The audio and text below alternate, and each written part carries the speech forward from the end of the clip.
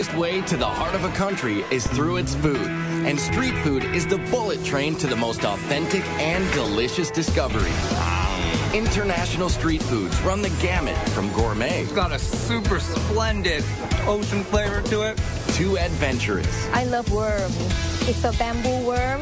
Indulging in street foods is like learning a new language. After a good night drinking with your friends, you've got to eat a broodje zoutvlees. And once you try it, there's no going back. It gives you a bit of a kick, and it's quite addictive. So forget the restaurant menus and lace up those walking shoes for the best, cheapest, and most fascinating eats on the streets around the world. Hi.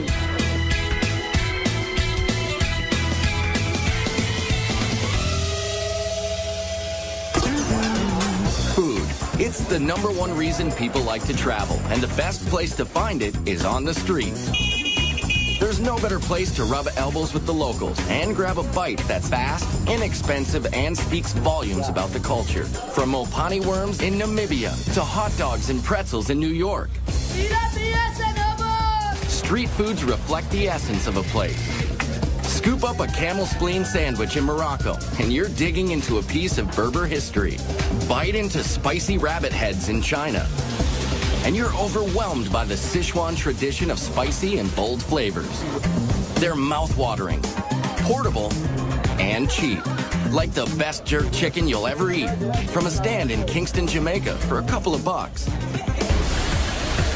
Vendors are magicians with just a cart, a grill, and a few fresh cuts of meat and spices. While food trucks are revving up in the United States, street foods have been around for centuries throughout the rest of the world. So we travel across the globe to Jerusalem for snacks as old as the Bible, to Berlin and Amsterdam for sweet and savory flavors of Europe, and to Tokyo, Hong Kong, and Mumbai, dishing up everything from eel kebabs to stinky tofu. And we start in Mumbai, India. It's the largest open-air kitchen in the world. Sizzling hot, crazy loud, fast, and always cheap. Capable of serving, get this, more than 20 million people a day. Mumbai is India's most populous city, a magnet for people and foods from all over the country. You'll get a taste of every part of India on the streets of Mumbai. You won't get that anywhere else. Kalyan Karmakar is a market researcher, but his passion is blogging about street food of his native India. Warm temperatures and dirt-cheap food carts bring practically everyone outdoors to socialize and eat at the numerous cow gullies, which means eat streets. And like this cow gully in the Fort Commercial District, there are always stands noisily cooking up pav bhaji. Pav bhaji is a cross between vegetable stew and gravy served with hot buttered rolls. The base starts with potatoes hand mashed in butter, along with diced tomatoes, onions, peas, and peppers. And then he's going to add his red masala and then spices and then a touch of lime. It originated to feed textile mill workers in the 1890s. So in India, we don't use spoons all the time. We use like our breads, our hands. It's really delicious. For me, it's really all about the butter. The price is easy to swallow too, just $1 for a plateful. A lot of the food in Mumbai is vegetarian because 80% of the population is Hindu. They consider cows to be sacred, but they do have their burgers. Bombay burgers, that is, otherwise known as vada pav. We call it vada pav. For you, it's Bombay burger. Mumbai's favorite food. It has no meat. It's just a carb fest of potatoes and spices mashed in a ball, coated with chickpea flour and deep fried. The vada pav sells for about 10 cents. Locals eat it for every meal. If you want to taste real Mumbai food, it's on the streets, available on the streets. Yeah. No need to go to a 5-star or any posh restaurant. Well, maybe, but it's better if you're weaned on a very spicy diet. The Bombay burgers come with complimentary chili peppers, which would destroy adventurous eaters in most parts of the world. But not here. No, because we've grown up on this. So, you know, after this, like habanero peppers of Mexico, those are like kid stuff. Like, we can have that in our sleep.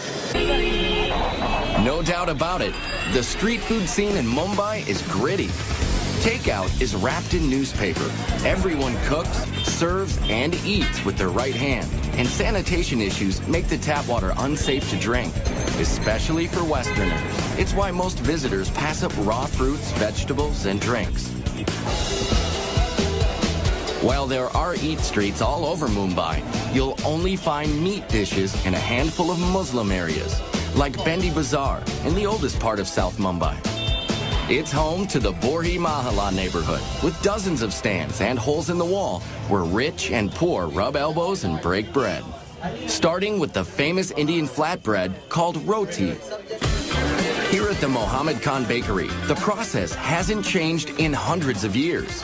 Whole wheat flour, water, and a pinch of salt. Hand kneaded, flattened on a cloth-covered bowl, and then slapped inside a clay tandoor oven.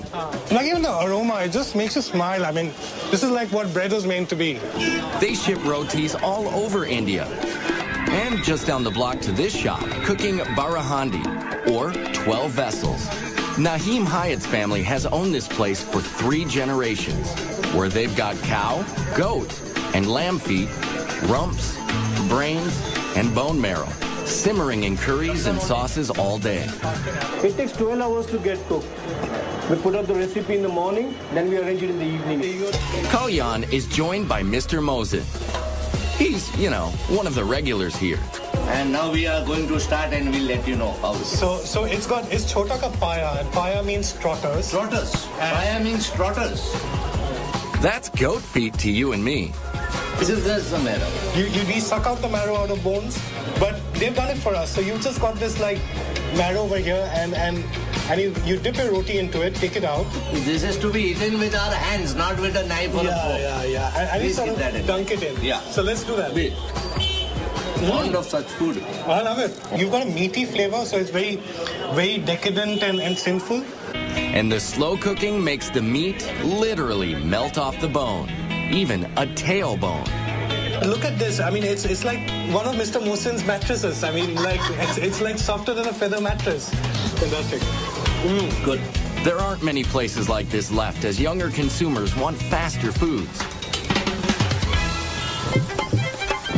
But for lots of Mumbaikers, the most popular spots for street foods and socializing are Mumbai's beaches. It's what life was before malls were developed. So it's really the malls for most of Mumbai. And here at Juhu Beach, people come for the cool breezes and the chops, or snacks.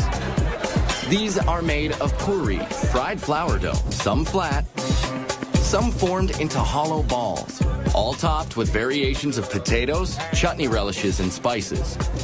It's a little bit spicy, but it's a tasty food. It's a mix-up of all the vegetables, tomato, onion, and all, so it's very yummy. The variations are as endless as the streams of locals and tourists walking along the sand. Yeah, I'm not too good with spice, so I have to try and find things that aren't too hot. This isn't too hot, so it's good. I like skewers and stuff off the stick, they're beautiful. But yeah, a lot of veggies as well, it's good. And desserts as well, there's a lot of excellent desserts. Desserts, like the gola, crushed ice, doused with several different flavors of tart and sticky syrup. There's just no neat way to eat these things. Or a faluta. You can get them in different sweet flavors. This one is rose, mixed with noodles, seeds, milk, and ice cream. Hard to tell whether to use a straw or a fork. And to top off a night at Juhu Beach, there are prawns, a beetle leaf stuffed with dried fruits and spices. And it's a digestive and a slight, it gives you a bit of a kick. And if the mildly addicting stimulant in the beetle leaves isn't enough of a kick for you, get this. They dress them with a thin layer of real silver, just for show. But you don't need silver to eat like a king in Mumbai.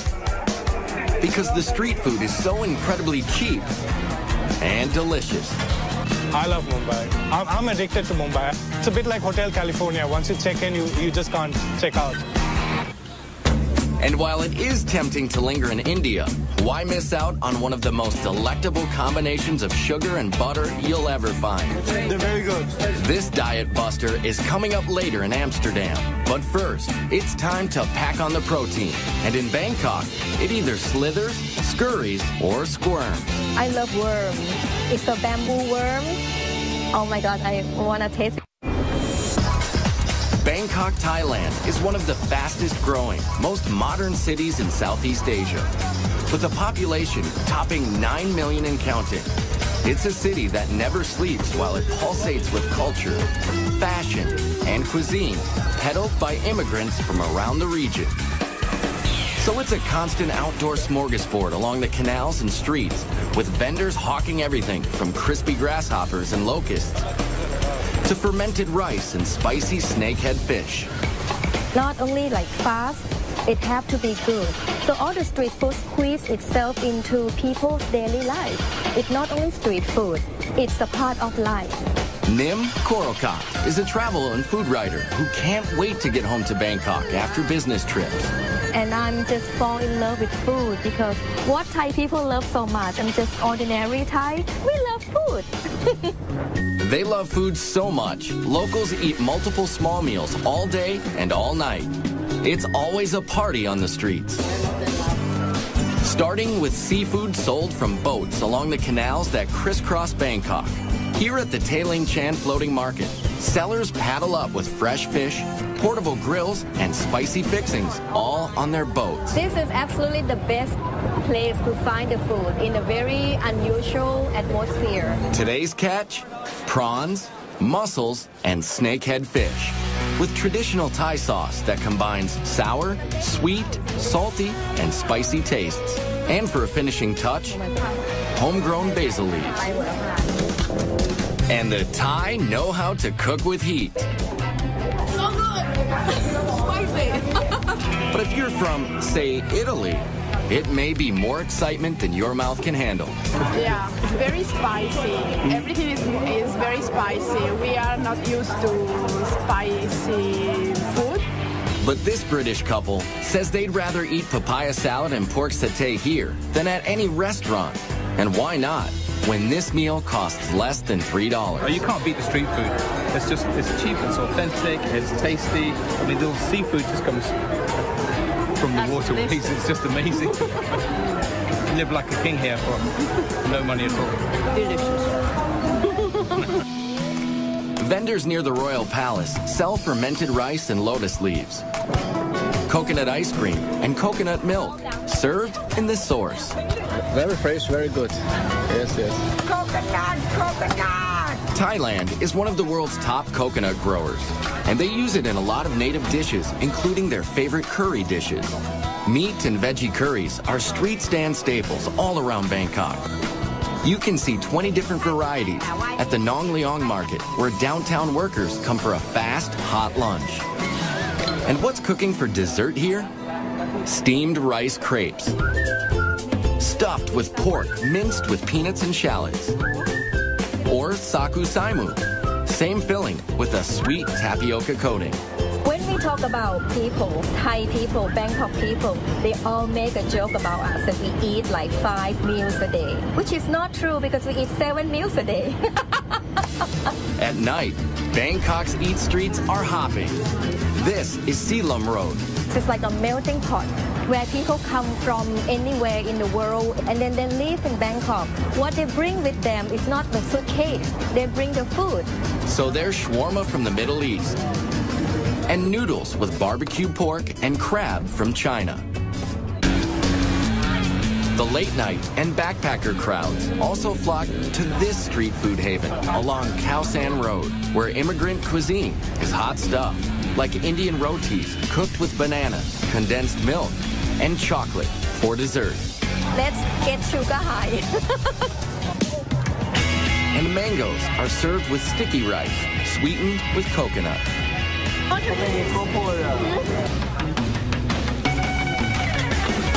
And it wouldn't be Thailand without pad thai. But this iconic dish is cooked in several different ways, down to the choice of 4 kinds of noodles. This close to the sea, shrimp is a popular version. It's cheap and it's safe and it's really nice. But here's where it gets interesting. Yes, we've saved the best for last. Crunchy, spicy, crispy, bugs. I love worm. It's a bamboo worm.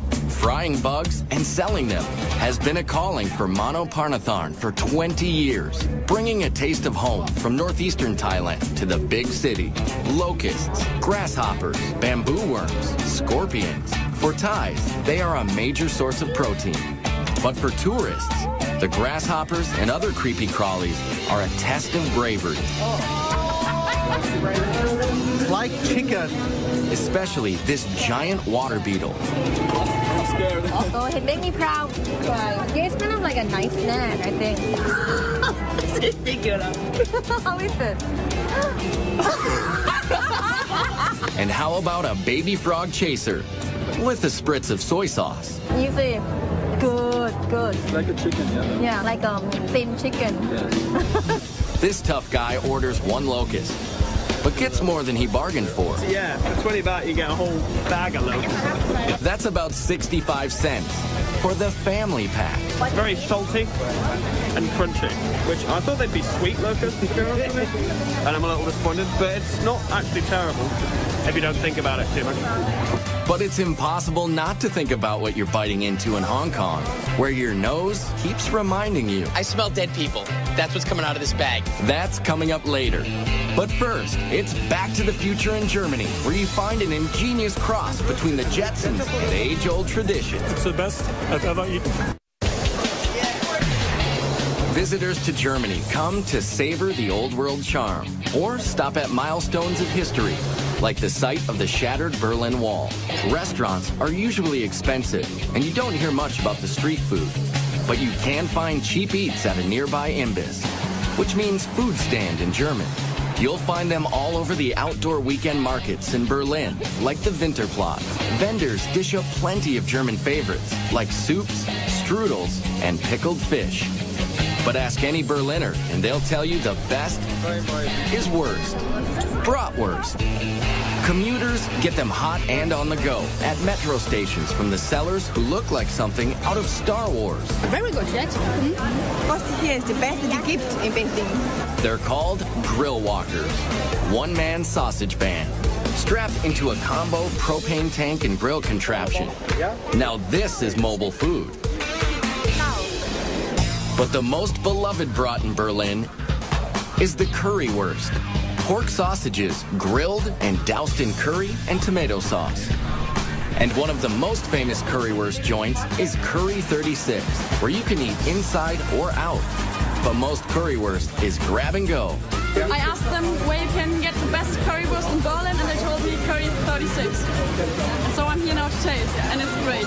Urban legend has it that in 1949, a German housewife traded liquor to British soldiers for the hard-to-find curry spices. She cooked up the cheap but filling dish. This meal deal is less than $4. Oh yeah, really good. Over the years, Germans have acquired a taste for Mediterranean fare brought by Turkish immigrants like this modest guy. Come to Mustafa's Kreuzberg, Berlin City, richtig. Best kebab in town. Doner kebabs are like heroes, an oversized sandwich made of pressed spiced chicken, veal, or lamb, sliced paper thin and piled high with veggies in a pita, all for about $4. I love kebab, yeah? Before, I don't found a good kebab, and I think I must make the best. Food writer Steen Hansen agrees. Got lovely meat here. We've got some feta cheese, onions, salad, some pieces of potato. Just delicious. And if you're on the hunt for another European street food adventure, head west to the Netherlands. Amsterdam is known as the Venice of the North because of its canals and seafood. We eat the shrimps, we eat the eel, we eat herring. Boy, do they eat their herring. Vandaag voor u wel. Dutch foodie Francis Broekhausen gets his fix at Doppermarkt Street Market. Raw herring is salted for several days and sliced into bite-sized pieces with raw onion and pickled gherkins thrown in. They leave the pancreas inside, so the enzymes, they make the flesh really soft. Oh. It's good. Delicious. Cod is another favorite Dutch street food. In a batter with a lot of spices and herbs. And just like in Germany, Amsterdam's large immigrant population is mixing it up. It's a lot of influence of different cultures. So we have Suriname people, Moroccan, Turkish. Immigrants who cook up dishes like baga, which are donuts made of chickpea flour. Or these sandwiches. They're called broodje zoutvlees. This is fiery stuff. Sticky, gooey, hot. They are stuffed with spicy, fatty, cured beef, brought by immigrants from Suriname. Look at this. Animal fat. And all over Amsterdam, you'll find snack kiosks popular with tourists and the drinking crowd. Like the carb-loaded street foods across the canals in the Albert Cupmarkt. Bet these fries smothered in mayo can cure a hangover. Yeah, mayonnaise, baby. Oh my goodness. Folks also flock to outdoor markets to avoid the pricey restaurants, even if some of the street eats are a mystery. Still not quite sure what kind of meat this is, but it's delicious. Less adventurous tourists head straight for the famous Dutch sweet stands. This you can find all over Holland. The stroopwafel.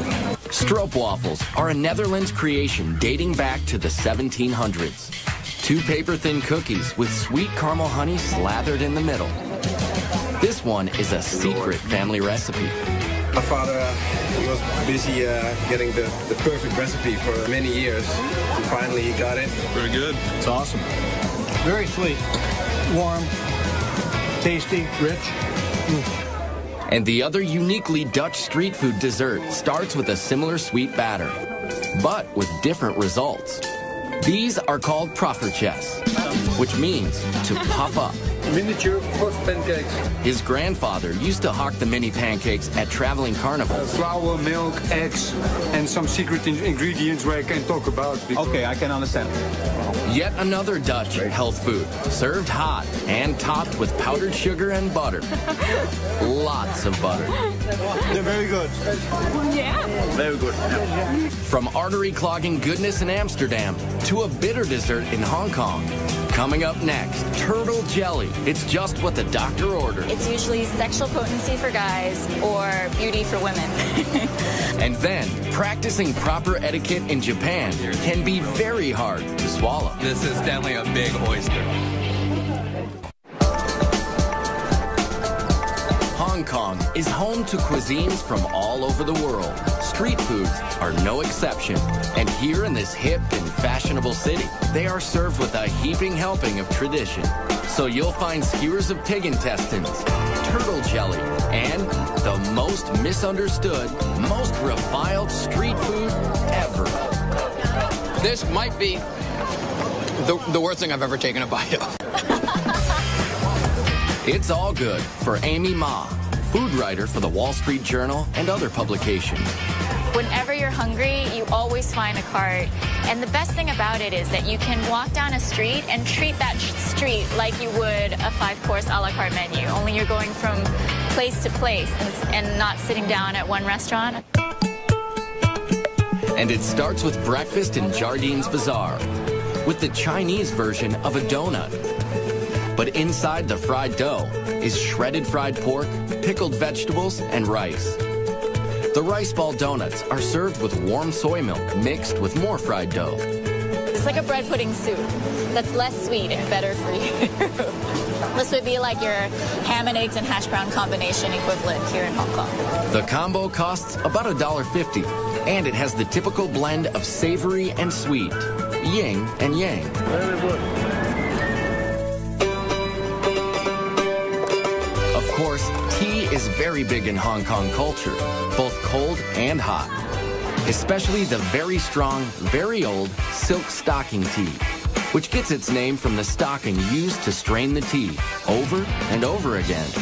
Not to worry, the stockings haven't been worn, but the tea packs a punch, which is why it comes with lots of condensed milk and sugar.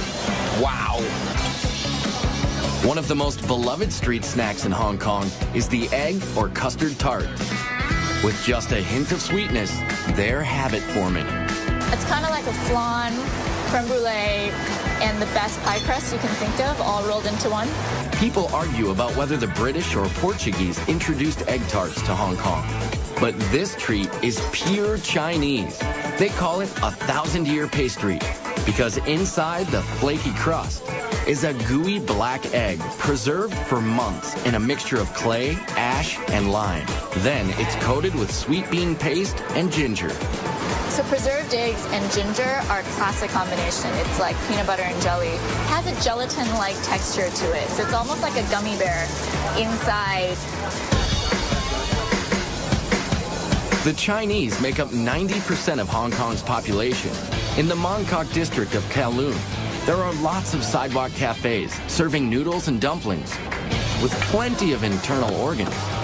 You get a lot of great street food stalls that will be a little more authentic. You'll start to see pig intestines or things that, you know, might make the typical tourists a little squeamish. You'll see that all the time in Mong Kok.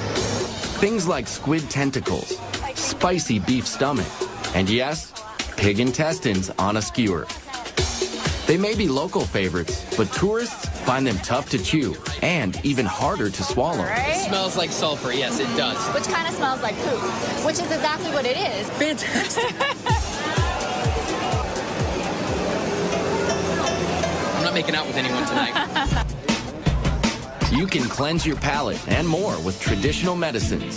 They play a big role in what the Chinese eat, which explains why this very bitter turtle jelly is so popular here. It's like a funky coffee jello. With medicinal foods in Asia, it's usually sexual potency for guys or beauty for women. So it's this very primitive idea of what good health is. Turtle shells are broken into little bits and stewed for about 9 hours. When it cools, the thick collagen in the shell turns to jelly. It takes a liberal dose of sugar syrup to make this medicine go down.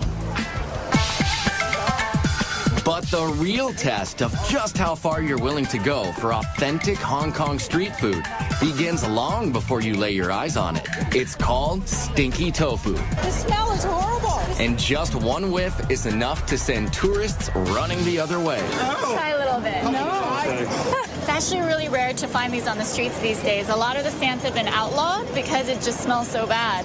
This tofu soaks in rotting vegetable matter for several months. And then it's fried and served with a dribble of hoisin sauce. Dead people in my mouth right now. And seriously, most tourists won't go near it. It's really not that bad. But a couple of our crew members were willing to taste one for the team. That's horrible. You just can't breathe while you're doing it. Yeah. And that's the adventure of eating street food in Hong Kong. Some foods just can't cross the cultural divide, but that's all part of the fun. Coming up next in Tokyo, it's all about freshness and technique, where minding your manners can be one hot proposition. Then, an age-old ingredient in Jerusalem cures everything from aches and pains to wrinkles. You'll become more beautiful boy. Eating in Japan is all about art and etiquette, down to the smallest of street food stands and the grittiest of neighborhoods. Like the stalls around the Tsukiji Fish Market in Tokyo, where everything is immaculate and fresh. Yes, Tsukiji Fish Market is the most famous and biggest fish market in the world. Here you'll find every kind of fish and seafood imaginable. Much of it served raw. The sushi is definitely the freshest in the world. Yasuhisa Chiba, a culinary student whose family is in the seafood business, says it's that obsession with freshness that sets Japanese street food apart. Like this rice bowl, loaded with raw fish for about $15, about a third of a restaurant price. This is a donburi, or a sashimi over rice. Very popular around here because everything is in one place. Very rustic, easy to eat, and inexpensive, but super good. This squid is looking absolutely delicious. So is the raw tuna and whole shrimp. The uninitiated only eat the tail. Those in the know also go for the head. Brains, it's what's for lunch. It's got a really hearty umami flavor, nice and rich, not too salty, not fishy at all. You hear the word umami a lot in Tokyo. It's used to describe a savory, earthy taste. Here at the Tsukiji Fish Market in Tokyo, it's a point of pride to handle raw fish as little as possible, because heat from a person's hand can spoil it. Yes, Japanese people love healthy food. They like simple preparations that don't mess with the product at all. This is about as basic as it comes. Unagi, or freshwater eel, grilled to perfection. In the summer, it's very popular to eat because it gives you strength and stamina. Unagi has great fat content to it. It's real moist, real rich. It's basted in a subtle mixture of soy sauce, sugar, and mirin, which is a sweet sake. There's nothing subtle about the stand next door, selling giant raw oysters. Look how huge that is. Protocol dictates you've got to swallow it whole, no matter how big it is. This is definitely a big oyster. Quite literally, a mouthful of ocean flavor. First thing was salt. And the really meaty, super good. Another popular street food is much easier to swallow. It's ramen soup with lots of noodles and broth. You have to slurp. I know it's very rude in America to slurp your noodles or pasta, but in Japan you have to do it for it to be delicious. There are a lot of rules you need to know when eating in Japan, like how to bow to your server, how to add wasabi, when to pick up food with your fingers, and yes, the right way to slurp soup. Slurping helps you breathe in the aroma. The Japanese experience food with all of their senses, like the way they eat takoyaki or octopus balls. At this stand in the Yamiyoko district, a no-frills outdoor market full of food stalls. To be clear, these are not octopus testicles, they are octopus tentacles, chunked into a pancake-type batter. They're topped with dried fish flakes, seaweed, and smothered in mayonnaise. The rule is to devour them straight from the fire. It's like eating hot lava. Not an overwhelming octopusy taste. It's a lot of hot batter and the nice sauce that's on there. Tokyo is not like Mumbai or Bangkok, which have food stands all over. Here, you have to know where to look, like the Asakusa district. The street leading up to the oldest Buddhist temple in the city is lined with old-time vendors, serving up traditional treats, like marinated seaweed. It's not overly salty, it's not overly powerful, it's just got that nice umami flavor, and it's very healthy, you can tell, but it's delicious. Now, this guy spends hours scraping the kelp and soaking it in vinegar. This just might be an acquired taste, according to these Australians. I think it'd be interesting in soup or in steaks rather than just by itself. Though they love their seaweeds and creatures, the Japanese could not survive without rice. We use rice for everything. It used to be used as currency, and not only do we eat it for every single meal, it's used to make sake, shochu, desserts. Desserts like these, kibidongo. They're balls of sticky rice pounded and coated with sweet bean powder. There's senbei, a dry, crunchy rice cracker. This one is a wasabi seaweed flavor. It's cool to watch how they grill them in the back. And this woman transforms rice crackers into something you'd swear was meat, just by soaking and spicing it. If you told me that it was a beef intestine or a tripe, I might believe it. Nope, it's really rice crackers. And after a long day of eating, it's sake time, which, by the way, is also made of rice. After dark, the working crowd heads here, Yakitori Alley, under the downtown train tracks. Yakitori are bite-sized pieces grilled on small skewers. 2 skewers cost less than $4. Right now I'm going to try some livers and the rear end of the chicken. There's been a head-to-tail trend in Japan for centuries, and they're always scrupulous about food safety and cleanliness. Just from hearing its tail, you might think it's disgusting, but this is really good.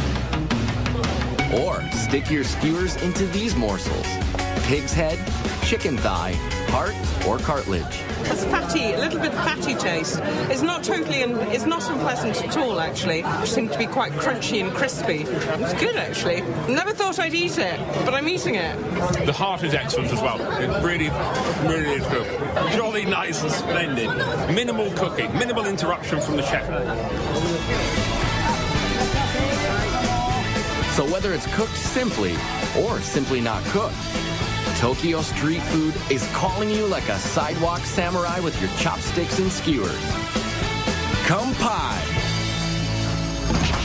Coming up next, one of the oldest cities in the world dishes out street fare that just might hold the secret to world peace. My mouth thanks you. Thank you. Jerusalem is one of the oldest cities in the world. It's the crossroads of religious and cultural tradition from Africa, the Middle East, and Europe. Its tumultuous history can be felt in every narrow street and alley. Even its street foods take you back to another time, with origins from many other countries, especially those sold at the Mahane Yehuda market in the center of town. And in the middle of the market is Uzi Eli Hazy. He's known simply as the juice guy. Really, he's more like a medicine man. This one is ginger with apple, in case if you are diseased or upset stomach. Israel grows a lot of fruits, so juice stands are everywhere, but none quite like this. Uzi Eli brews a concoction to cure every ailment. Dates. It right. make you wake up and full of minerals and vitamins. Pomegranate, apple, and cayenne. Make the blood to run much better. We have the bitterness and the citrus of the pomegranate, and then the spiciness of the cayenne pepper. But his most prized potions are made from one of the world's oldest fruits. It's known as etrog in Hebrew, or citron in English. What you see here is especially unique in the world.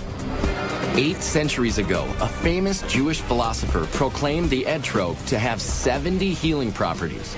Right. It's for pregnancy, for heart, for pressure, for wake up. So Uzi Eli puts it in almost everything from juice to anti-wrinkle cream to this, his own age-reversing spray. Close your eyes. Once a day. Wait, you'll become more beautiful, boy. Open your mouth, open. He invents some of the elixirs himself. Others are passed down from his Yemenite grandfather. They prepare and heal all the system in your body. Chaim. Just like the etrog, many of the foods sold in this open-air market are as old as the Bible. It's a large open-air market, and you have vendors with your classic spices, olives, and your fresh produce and fruits, as well as meat and fish. Ben Brewer is an amateur chef and runs Israel food tours in Jerusalem. Christians here and Muslims and Jews that have come from North Africa or Iraq or Eastern Europe or the United States, and they all bring their own culinary traditions. And all their traditions together have helped create the Israeli cuisine. And that cuisine all starts with the basics: seeds, nuts, dates, and olives. Olive trees can grow even in the poor soil of the Middle East, and they figured out how to preserve the olives thousands of years ago. We have olives that are pickled in lemon and different herbs. We have a Moroccan kind of olive, which is just cured in a lot of salt. Briny, salty. There's some garlic and lemon in there. You can tell that they marinated. And dates, which first grew near the Nile, are some of Israel's biggest fruit exports. The king of this market is out hawking a dessert called halava. Amazing. The best halva in Israel. Halava is the Israeli version of a common Mideast confection. Here, it's made from a dense base of sesame paste and sugar. And then they'll add the other element, whether it's the pistachio, the cinnamon, the chocolate, the cappuccino, to give it a slightly different flavor. It tastes like sesame, but sweet, very sweet. And in a back quarter of the market, they're still baking the same breads they have for millennia: laffa and pita, sold to stands making Jerusalem's most iconic street foods, shawarma, kebabs, and falafel. Every ethnic group makes its own versions of falafel, but they're all basically ground chickpeas and spices, molded into little balls and deep fried. It's so good, really, because also it's crispy. All of the people around the world like falafel. Kebabs also originated in the Middle East, and although many cultures have adopted them, you can't beat the real thing just outside the ancient walled city of Old Jerusalem. And at $5, the price is right. This is a part of their culture, and to experience some of the country, so I think it's a good idea. And it's also cheap. Yeah, exactly. Some of it you get at restaurants is the same, I think, but just overpriced. Jerusalem is the crossroads of many cultures and religions. The Arab Quarter is just inside the walls, through the nearly 500-year-old Damascus Gate. The Shoot, or Bazaar, is a maze of ancient alleyways, selling everything from clothing to all kinds of Middle Eastern foods, like pastries and shawarma. Shawarma is made by alternating layers of seasoned meat and fat onto a vertical skewer and slow roasting it so the fat makes it moist and tender. It's the perfect food for eating on the go, and it's habit-forming. Al Eilat has specialized in chicken shawarma for 72 years. That looks really good. I'd like to order one shawarma, please. Sure. Would like to have it in pita bread or in the laffa bread, the Arabic bread? Decisions. The choice of salad toppings is endless. And it's finished with a drizzle of tahina, a sesame sauce. Abed Hafiz has been cooking it all his life. It's my grandfather's restaurant. It's a burst of flavors. My mouth thanks you. This is the best fast food in the world. I love the food very much. And that's the delicious lesson found in the ancient traditions of street food in Jerusalem. No matter where you come from or what religion you practice, it's the one thing everyone can agree on. And all around the globe, street foods are bridging cultural divides. So Hindus and Muslims can break roti together in Mumbai. The Japanese can keep up their ancient food rituals even on the go. In Hong Kong, locals can still find old world foods and drink herbal remedies at stalls in the middle of a modern metropolis. And the Bangkok Eat Streets offer a melting pot of cuisines. While in Berlin and Amsterdam, you can find natives, immigrants, and tourists lining up to taste the best of all worlds at great prices, keeping alive the tradition of street foods around the globe.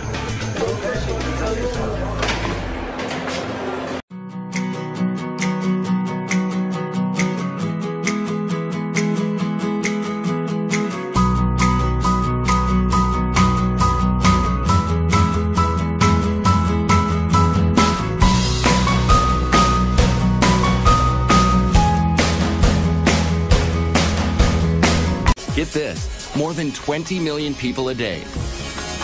Mumbai is India's most populous city, a magnet for people and foods from all over the country.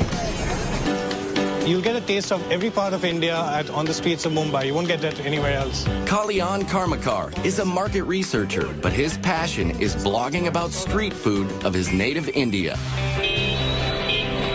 Warm temperatures and dirt-cheap food carts bring practically everyone outdoors to socialize and eat at the numerous cow gullies, which means eat streets. And like this cow gully in the Fort Commercial District, there are always stands noisily cooking up pav bhaji.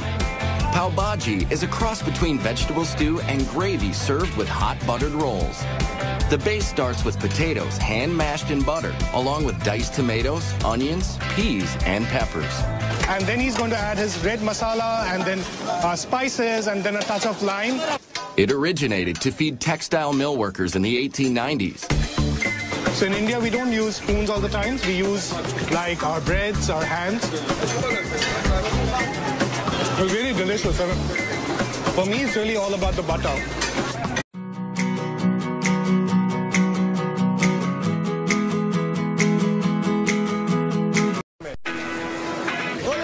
The fastest way to the heart of a country is through its food.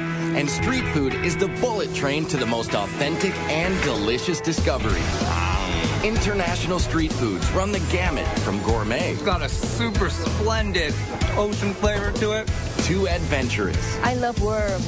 It's a bamboo worm. Indulging in street foods is like learning a new language. After a good night drinking with your friends, you've got to eat a broodje zoutvlees.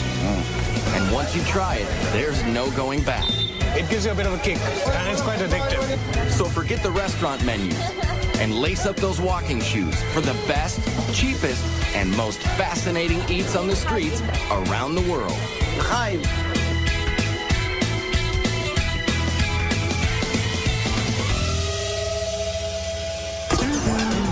Food. It's the #1 reason people like to travel, and the best place to find it is on the streets. There's no better place to rub elbows with the locals and grab a bite that's fast, inexpensive, and speaks volumes about the culture. From Mopani worms in Namibia to hot dogs and pretzels in New York. Street foods reflect the essence of a place.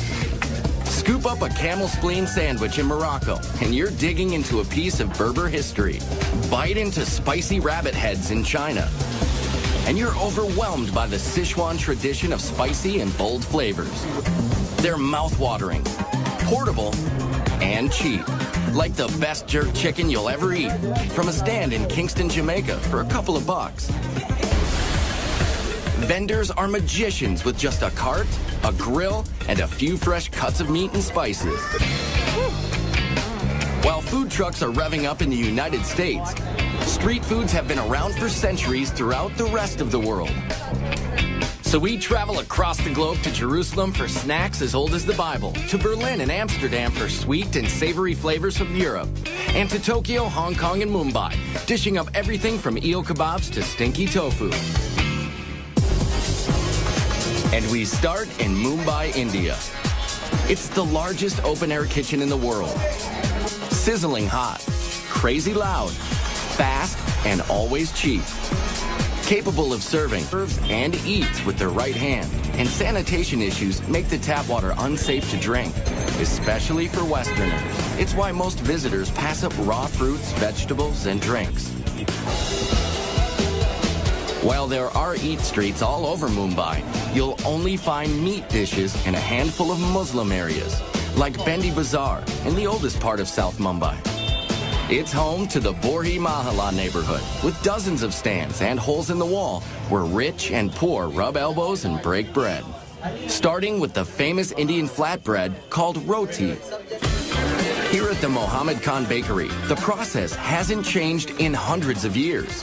Whole wheat flour, water, and a pinch of salt. Hand-kneaded, flattened on a cloth-covered bowl, and then slapped inside a clay tandoor oven. Like even the aroma, it just makes you smile. I mean, this is like what bread was meant to be. They ship rotis all over India. And just down the block to this shop, cooking barahandi, or 12 vessels. Naheem Hyatt's family has owned this place for 3 generations, where they've got cow, goat, and lamb feet, rumps, brains, and bone marrow. The price is easy to swallow too, just $1 for a plateful. A lot of the food in Mumbai is vegetarian because 80% of the population is Hindu. They consider cows to be sacred, but they do have their burgers, Bombay burgers that is, otherwise known as vada pav. We call it vada pav, for you it's Bombay burger. Mumbai's favorite food. It has no meat. It's just a carb fest of potatoes and spices mashed in a ball, coated with chickpea flour and deep fried. The vada pav sells for about 10 cents. Locals eat it for every meal. If you want to taste real Mumbai food, it's on the streets, available on the streets. Yeah. No need to go to a 5-star or any posh restaurant. Well, maybe, but it's better if you're weaned on a very spicy diet. The Bombay burgers come with complimentary chili peppers, which would destroy adventurous eaters in most parts of the world. But not here. No, because we've grown up on this. So, you know, after this, like habanero peppers of Mexico, those are like kid stuff. Like, we can have that in our sleep. No doubt about it. The street food scene in Mumbai is gritty. Takeout is wrapped in newspaper. Everyone cooks, serves,